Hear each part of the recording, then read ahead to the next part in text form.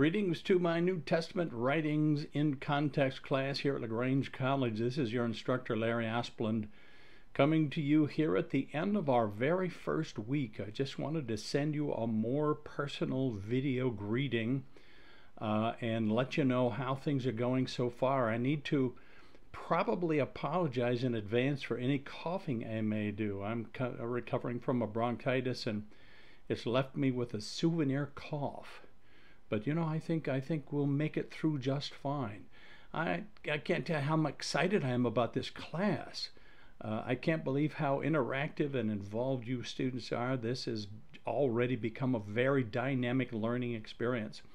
And I want to encourage you, the fact that this is a core course is simply indicative of the fact that at Lagrange College, one of our core values is faith and faith development. And so to be able to take some time just to look at the background of the New Testament, I think is so very, very good, and we all come from a variety of backgrounds. And so I want you to know, while we acknowledge that, this course in no way is designed to necessarily challenge your faith, except by way of enabling you to think maybe more holistically, more critically, about the source of our faith in the writings of the New Testament. And so I think it's just a great experience, and already we've jumped into it here at the beginning in great style. First of all, let me say that I'm aware that some of you are getting your textbook late, and so when that happens, be sure to let me know, communicate that to me, so I can adjust your due date when it comes to some week one assignments. The very first week in the text by Corey has a lot of reading, as you already know, but it sets the stage for the rest of the class. We are going to be doing some reading starting in week 2 in the New Testament, of course, itself. But for sure, most of your reading is going to be in the Corey text. So, I encourage you to just set aside time. I remember when I was in seminary, I would carry books around with me in the car, so whenever I had a break, whether it be at work or at Starbucks or whatever it might have been, I would have that book with me, ready to knock out a few pages anyway. And so that's kind of the way it is, especially in a summer intensive like the one that we're having so far.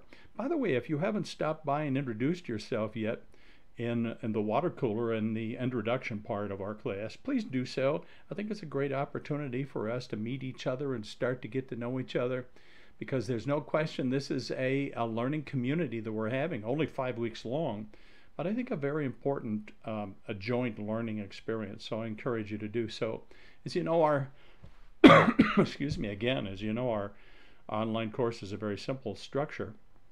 You have reading assignments, the primary one being in the textbook, but also reading chosen books out of the New Testament. Then every week you will have a fairly short 600-word reflection paper. This is your personal reflection. It's not a report. It's certainly not a research paper. It's just your personal reflection, more like an essay on the reading for that week.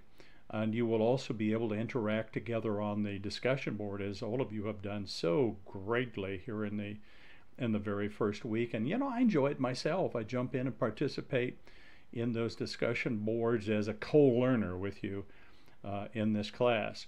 And so you will report your reading, you will submit your paper, you will jump in and participate in the discussion board every week. Excuse me again. And finally, at the very end of the class, at the end of week 5, you will have a take-home short answer essay test. I will post an exam document that you will download and use to type answers to those questions, and you'll save it and send it to me, submit it, and that will be the end of the course. So it's not overly difficult. I know it's intensive. I know it requires a lot of time management, especially when you are so busy. So many of you are nursing students, which means you're working full-time or more. A lot of you have families, which means you've got a second or a third full-time job, depending on how many kids you've got and how old they are.